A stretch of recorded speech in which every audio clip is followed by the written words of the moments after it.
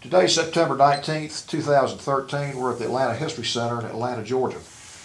My name is Joe Bruckner. I'm a volunteer with the Veterans History Project, and Tony Hilliard is also a volunteer with the Veterans History Project. We're honored to have with us today Mr. Doyle Myers. Mr. Myers is a veteran of World War II and has agreed to share his story with us about his experiences during World War II. And we're also honored to have his daughter and son-in-law today with us, Miss Becky Clemens and Charles Clemens. And thank you all for coming. Mr. Myers, we really appreciate you coming in here to tell us your story, and we're looking forward to hearing it. Would you give us your full name and your date of birth? My full name is Doyle Adkin Myers, M-Y-E-R-S, and my date of birth is December 17th, 1921. And where were you born? I was born in Franklin, North Carolina. Okay. And what is your current address? I live at 1495 Knollwood Terrace in Decatur. Okay. Tell us a little bit about your upbringing. You know, what you did as a youth before you went into the military. Well, in my youth, I guess, our family moved to Atlanta when I was 5 years old. And my dad, of course, that's during the Depression era. And my dad wanted to come to Atlanta because Ford Motor Company had advertised that they were going to hire some people to build automobiles. And so we moved to Glen Iris Drive at Morgan Street and rented a house. And I went to grammar school there, and later we moved on to a better address to get to the schools that we needed to go to. Where did you go to grammar school? Grammar school, Forest Avenue Grammar School. That's right off of Glen Iris. And later, to get to high schools and so forth, we moved to Rankin Street. It was just got a little closer to getting to where we're going. And where did you go to high school? Tech High School in Atlanta. Okay. Tell us what you did as a youth. You've got some interesting stories about how you worked. Well, that was the Depression era back then, and Mother and Dad had 8 kids, and I was the 4th one. And I knew that I had to do something if I wanted any expense, you know, to go to the show or whatever. It was up to me to get it. So I, early on, I was selling magazines, Saturday Evening Post, to get new subscriptions. And I won a trip for doing that, getting new subscriptions to the paper, or to the magazines and so on. And I did the same thing later for, I got a job with a local man at that time. He carried the paper route for the Atlanta Journal to the whole area. And I met him, and he wanted to hire me to help him carry the papers. And I did that. And then later on, they had a contest with the Journal to write new subscriptions to the paper. And I won that trip by going around and knocking on doors and talking to people subscribe to the paper. And I won that trip to go to Cuba. Wow. And I was really impressed being in the bad area, I mean, at times, that I would never have won a trip like that, you know. But I wrote the most subscriptions and got that trip, and I was amazed that we didn't have, well, it was a trip by riding with a boat, a fisherman, you know, boat. And I was impressed with the fact that they had tablecloths on the table, and, that when we got through eating, I was impressed during the Depression area that this guy put a whole quarter down for a tip, you know. But I found out that in Cuba we were friendly with them at that time. In fact, in my bombardier training and navigation training, we made progress to have targets set up in an area for bombing. And well, I enjoyed the trip. Yeah, well, tell us a little bit about what you saw or what your feeling was when you saw Cuba back then as a young man. Excuse me.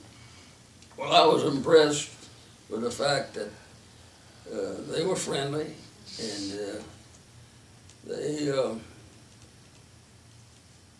at that time, I was just starting my training, and going to Cuba, somebody told me I just started picking up the language of Cuba in school, and somebody told me that the best word to use in greeting people and talking the Spanish language is besame, you know. And tell us what I didn't know what that was. Yeah, tell us what that means. We don't know either. Okay, well, maybe I shouldn't ask. I think I know, but I'm not going to. Well, Now, it's kiss my ass. oh, okay. I figured it was something like that. I'm glad we got that on the record. You probably had to use that one a lot. Well, that's about the benefit of my Spanish language. Talk a little bit about how you ended up going into the military. Well, I just finished high school, and I had pretty good grades, and I had to make arrangements. If I were going to go to college, I'd have to make arrangements on my own, because in the Depression, my father was working at Ford Motor and working on an hourly wage, and he couldn't afford that. And so I don't know what I was leading up to.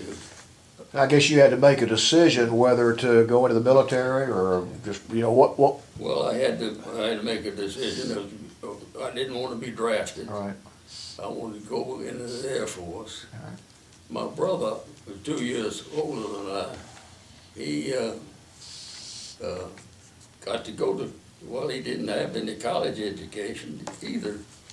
But at that time, America was needing pilots, you know. And he qualified and went in, but he later washed out because he had vertigo and was bouncing, and they washed him out. He became a weatherman, but I wanted to be a fighter pilot too. Yeah. At the beginning, and I tried that, and I didn't weigh enough.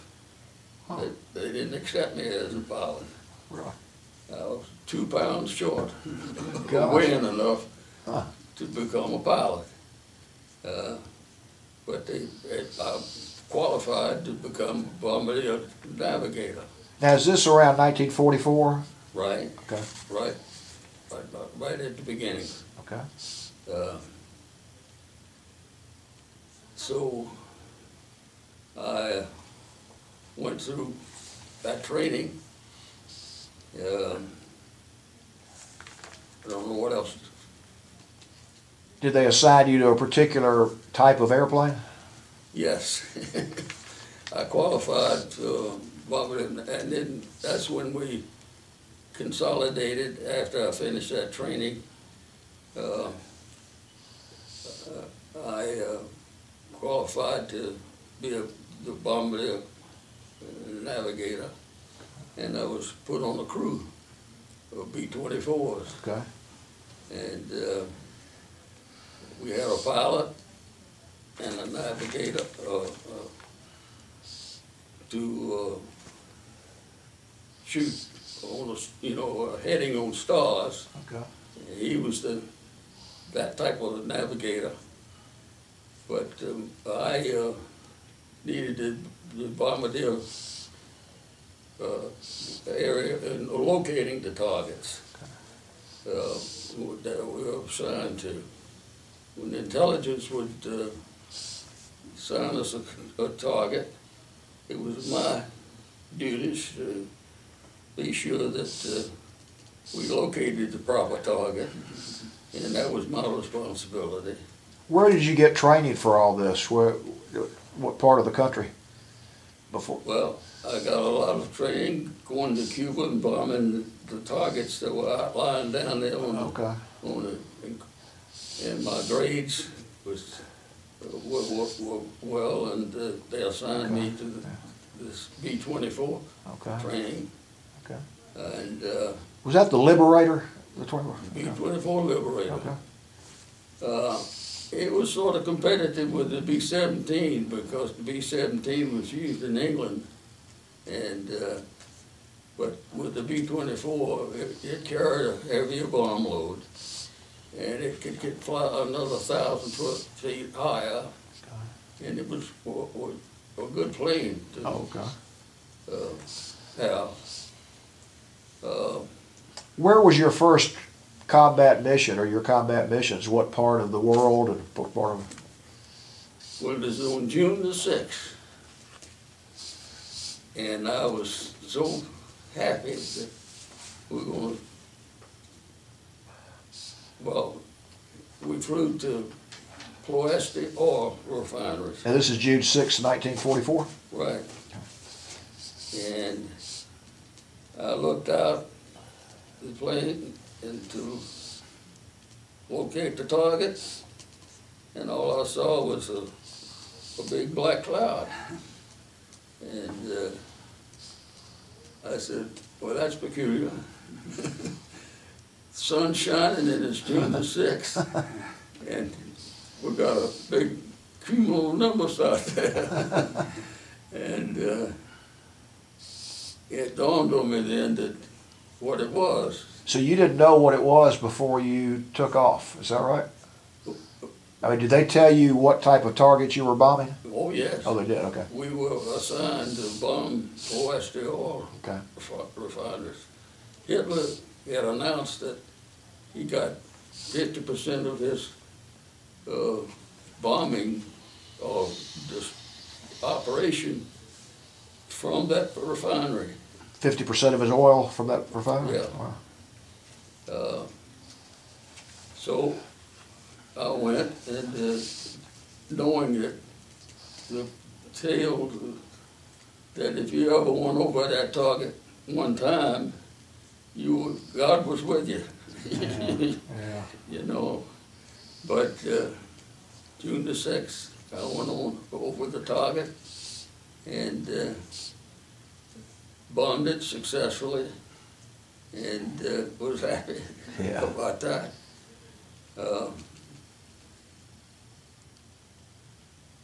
Well, I don't, what else do I need to tell you? Did you lose many members of your Well, unit? on that ship, we came through successfully. I mean, other planes. Right. Did quite a few other planes go down? Well, yes. They always, generally, would go over, according to what the targets is, Okay. we flew with different bombs. We were loaded sometimes, depending on the target, Okay. with 100-pound bombs and 500-pound bombs, 1,000-pound bombs, or 2,000-pound bombs, Okay. depending on the target that we were after. Okay. And but my bombing record was rather efficient, and it seemed like that anytime there was a real tough target, they put me as the bombardier to be flown in the lead ship. And generally, a squadron commander or a group commander would be the pilot to fly the mission. And they took me off of the cruise that I was on, and just used me for special assignments. You must have been one of the best then. I mean, it sounds like it. Uh, Talk about how did you do what you did? I mean, when you got in the plane, what information did you have when you went up?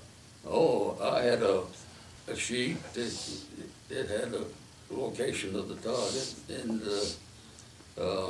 what was around the target to identify it, to be sure that we were on the right target. Well, we flew to the right area, and it was my responsibility to locate it. And I would call the pilot and say, "Bombardier," to the pilot. I said, let's hook up the pilot, automatic pilot. And we would hook that up with and then we would go in. And my manipulation of the bomb site flew the plane, actually, over the target properly to put the bombs where they should go. So you could override the pilot. Or, right. Did that happen quite often? Well, no, I didn't. I needed him to set that pilot. But after that, he would shut it off and get the hell out of there, you know. Because we were into quite a bit of flak. Yeah. When that was going on. And that's when, if you got our protection, but after we went over the target, we generally was, we had side plane in the gunners. Yeah. We had a gunner in the tail end, Okay. had a gunner in the radio, over the radio, right behind the pilot, and we had a ball turret underneath with one gunner in that, and that was our protection. Okay. If we got flak hit and we couldn't stay in formation, generally you were a dead Indian. Okay. Because the Germans would shoot you down. Yeah. And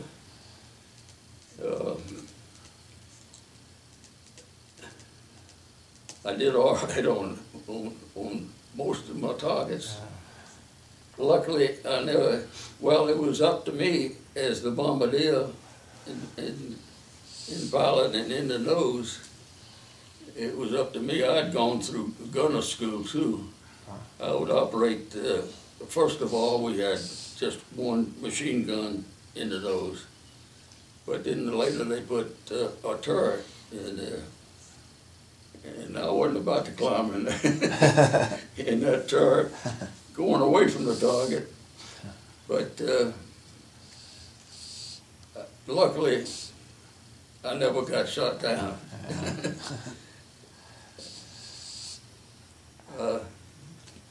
Talk about your other missions that I know you were involved in Sicily and around Italy, and talk about some of the other missions that because you flew a lot of missions. How many missions did you fly overall? Well, I got credit for 50 missions, but actually only 12 of those were double credit. I got double credit for going over Ploesti, and I went over Ploesti 4 times. And let's see, those other targets, well, Munich itself, the headquarters for the, was on there. I went up there once and got double credit for that, and it was I think 8 targets that I got double credit for, because they were well protected and had stuff to make it rough for you. Yeah. Heavy anti-aircraft coming up? That, and the gunners would come in. If you were wounded in that formation, you'd have to drop out of formation. And that was our protection. Our own gunners was our protection.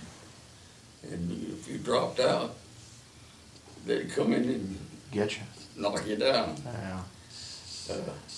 But I had 8 of those double credit. I ended up actually flying 35 missions, I guess, trips. Were you involved in Sicily also? Yes. Flying over there? And the invasion of southern, excuse me, invasion of southern France, and the other invasion of Europe. Hitler was well set up in the midsection of Europe.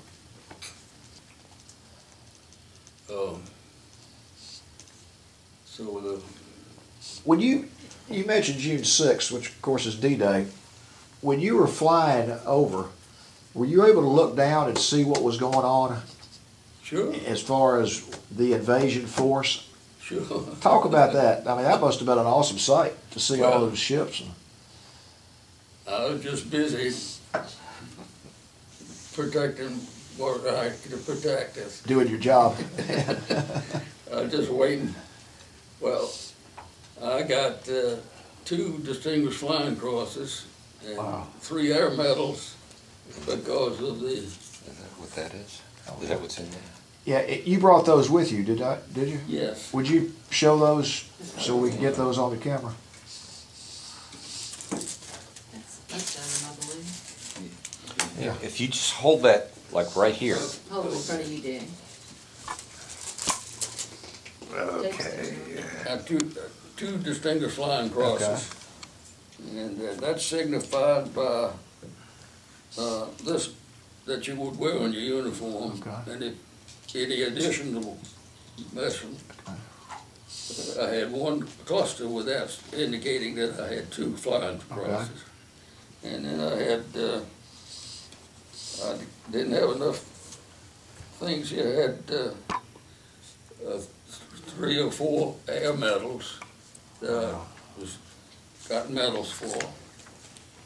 And that's about it, I guess. This is the air medals, and this is the Distinguished Flying Cross. Wow. Okay. And that's it. Well, say that's. I know you're proud of it, but your whole family has to be proud of you for doing that. I mean, that's You were obviously very good and put your life on the line a lot to get all those. Well, I did what I had to do. Yeah. I was protecting everybody else from the. Talk a little bit. Oh, excuse me. Where were you based? Where was your squadron based? Manduria, Italy. It was right in the footstep, in Okay. the heel of Italy. That's where we were based. And what was the designation of your group? What was the unit? For the 450th Bomb Group. Okay. I was in the 720th Squadron. Okay. But my pilot, when we first was assigned to that area, my pilot got shot down. So that busted the crew up. Oh, okay. And then my navigator on the next mission, he got hit with a piece of flak above the knee. There was a deep gash. Huh. He had to go into the hospital for a while. We lost him. Yeah. Huh. So I was without a crew. And they just used me then for flying the lead missions. And it seemed like that all of the rough missions, You got I it. got the assignment. Did you get hit very often? Your aircraft that you were in? Oh, yeah. Talk about that a little bit, just what the feeling was when you knew you'd been hit. Well, you can hear the flak just rip through the they were real accurate with that anti-aircraft. And they'd shoot up these large millimeter shells, and they were loaded with scrap metal, you know. And when the thing went off, it just threw scrap metal just all over the plane, you know, and knock holes in it. And that first DFC, there was a big gash right below my head on this bomb site, Right. in the pedestal for the bomb site. Good gosh.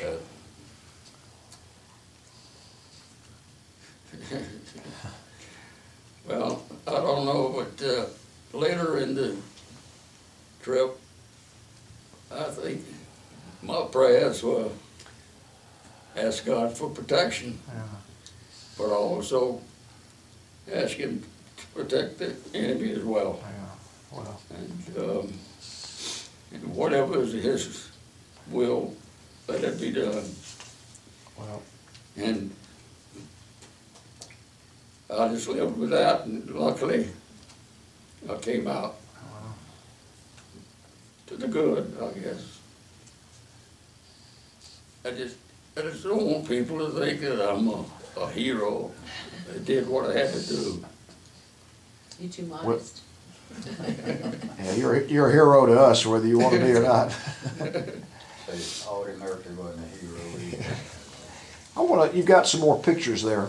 Oh, well, Let's look at the one under your cap first. this one? Yeah. Can you get it, Dan? I thought that was a movie star when I first saw it. But, Come on now. Well, this was later, after I became a captain. But this picture here is,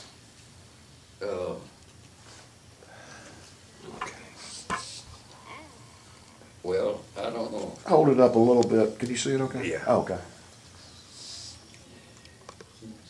So you've been promoted to captain at this point? Yeah. Just, okay. Just hold it like that, Right there. because we're getting the, that's good, that's perfect.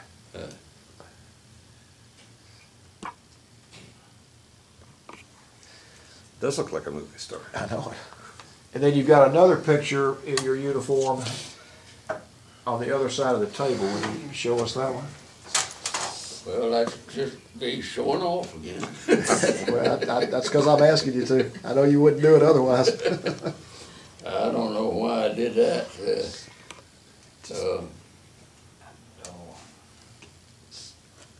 Okay, just, that's it. Okay, just hold it still. Just tilt it a little this way. A little bit more. That's perfect. That is perfect. Just a little bit more. There you go. Looks like another movie star. Yeah, I want to save the best one for last, but I want to ask you a question about your bombing runs. When you would get back to base and you'd get with the crew at night, just around, talk about that a little bit. I mean, what you talked about, what your feelings were that you had survived another day. And Well, it was always a happy occasion, you know. To calm your nerves, the first thing when you got off the aircraft, they gave you a shot of whiskey to calm you down. yeah, And we just lived with it. We joked about it a lot of times. yeah. I don't know whether I should tell you this. You can cut it out. No, we want you to tell us. We want you to tell us everything that you can tell us. Well, one guy it would cause you to have gas on your stomach, you know. Yeah. And one fellow would jump up and said, light a match, you know. And he would stand and stoop over and fart. And it would be a stream like from the fart. That's a good story. I like that.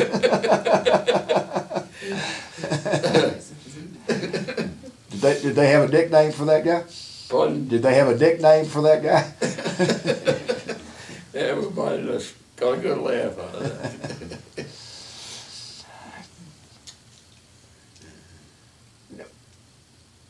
When did you fly until the war was over? Yes, I kept flying. You know,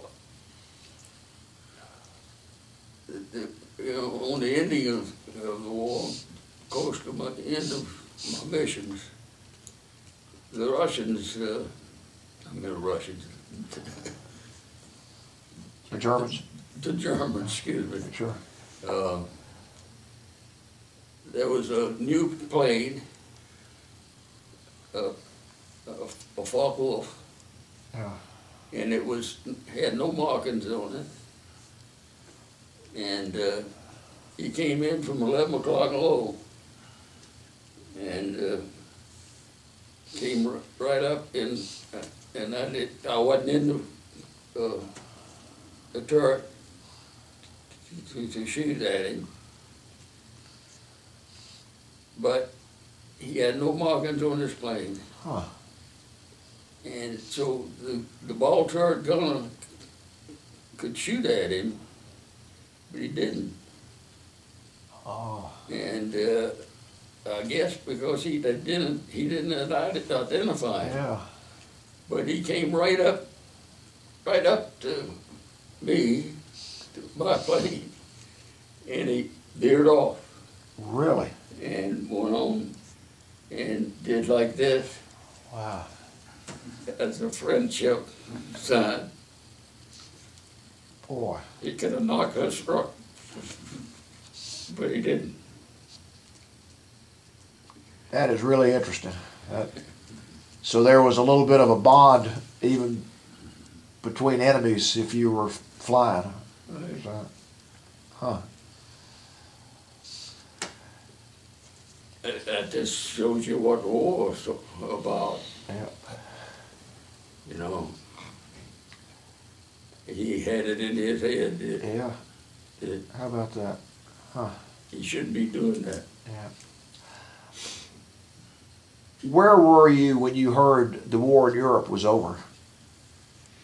I was home. Oh, you were home by then. Okay. So I flew excuse me. I flew the 50 missions. Okay.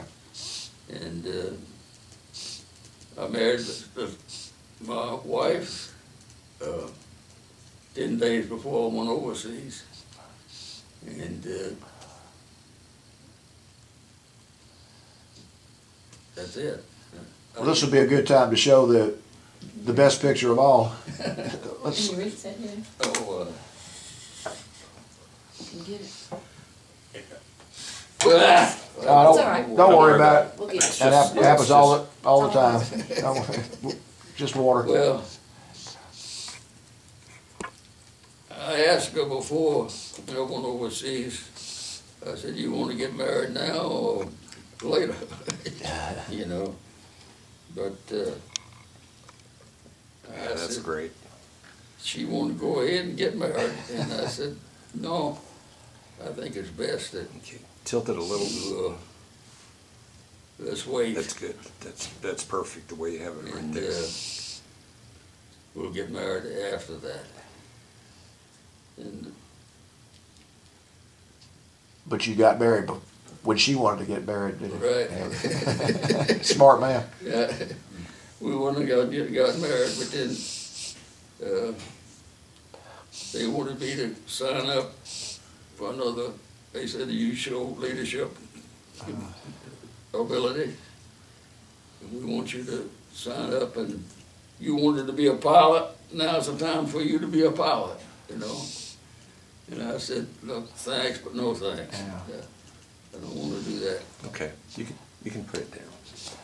Thanks, God. But before we get to what you did after the military, is there anything else you want to tell us about your experiences in the military, in the war? Anything at all before we move on? I don't know of anything in particular. Did you keep up with any of your fellow crew members or others that you served with after the war?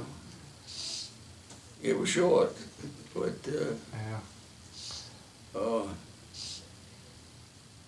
you know, in training, well, in flying, if you were with your crew, if we weren't going to be flying the mission that day, our crew would come and meet with the officers. There would be the pilot and the north navigator and the co-pilot and the bombardier. What was I going to tell you? So if you weren't flying, you'd have a meeting with the crew. Yeah, we just get together. and have some camaraderie. Maybe drink a beer or two, or Yeah. okay. Relax. Yeah.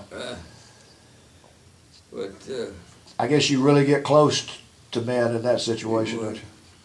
but when we started out in training,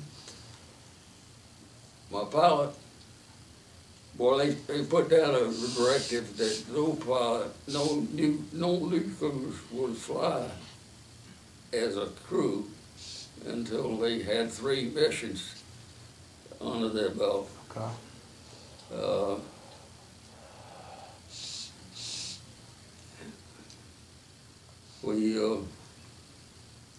I forgot what I was going to tell you. But you wouldn't fly with the same people that's till you right. had Well, enough. I flew 3 missions, bang, bang, bang, and Did you? got it over with. And my pilot, for his first mission, he went to Munich. He didn't go back. He got shot out. Really? So that busted that crew up. Yeah. And then there was one of the unlisted, you know, he was the, what do you call it, we took care of the wheels and so forth, helped the pilot. Engineer. Crew chief. Crew chief. Oh, crew chief, okay. I watched, he was all elated that since he was shot down the first thing over Yugoslavia, and the Beatniks and the Chechniks were for Germany, and the business was for Allied. Yeah. They picked him up. Which ones picked him up? The Phoenix Okay. caught him and put him in the attic of an old church. Huh. And he stayed up there for a while. And they went after him. And since he didn't get captured, and he had bug bites all over him. Oh, yeah. But he was real happy that he thought he wasn't gonna have to fly anymore. Okay. And, but he did when he found out he wasn't captured. So they put him back to flying. Huh. And he was in the number 2 ship on a mission that when they put him back Really? to fly. And I watched his plane. Oh. He got a direct hit. If you hit those B-24s, their gasoline supplies was in the wings. Oh, okay. And if you got a hit in the wing, it'll blow up. Really? And you'll go right down. Jeez. But that one guy was it was surprising to me that the fella came up ideally to knock me right out of the air Yeah. and went away with the friendship. I guess he. That's a really interesting story. Right. Talk a little bit about what you did after you got out of the military.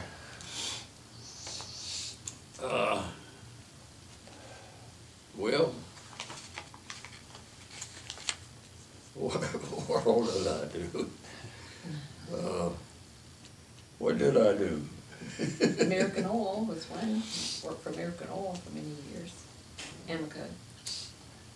You lived in Atlanta. I The lived rest- in Atlanta, and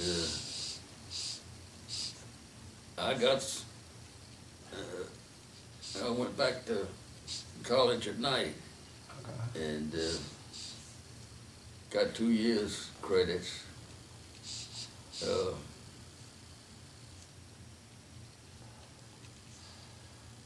Talk about your family, children, grandchildren.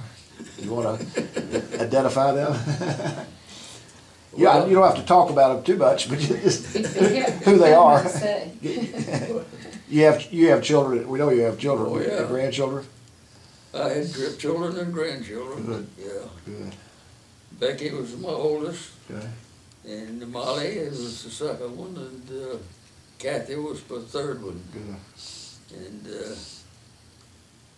I tried to Got 8 grandchildren. 8 grandchildren, Wow. and 9 9 great-grandchildren. grandchildren. Oh, congratulations. Wow.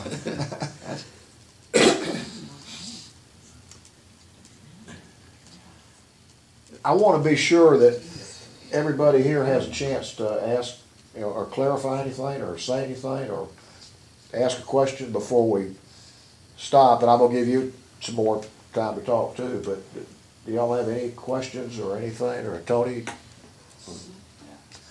Well, I want to give you a chance just to say anything you want to say about anything, if there is. I mean, your story is amazing. I mean, it really is. I know you don't think it is, but to us it is. The danger you put yourself in every day, and Well, what you did every day for the country. But when I was asked to come in, I don't want people to think that I was a hero.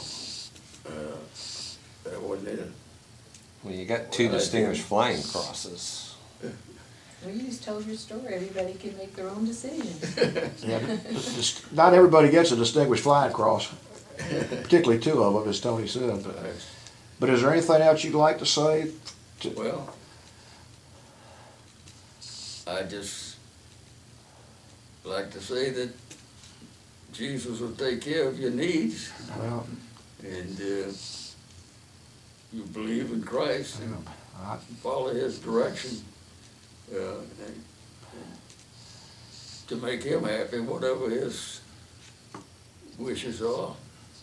I agree with you 100%. I can't think of a better way to finish this. All right. Well, thank you so much for coming in here and telling your story. And I know it's an honor for both Tony and me to meet you and to hear your story. And thank you for what you did for our country. I did what I had to do.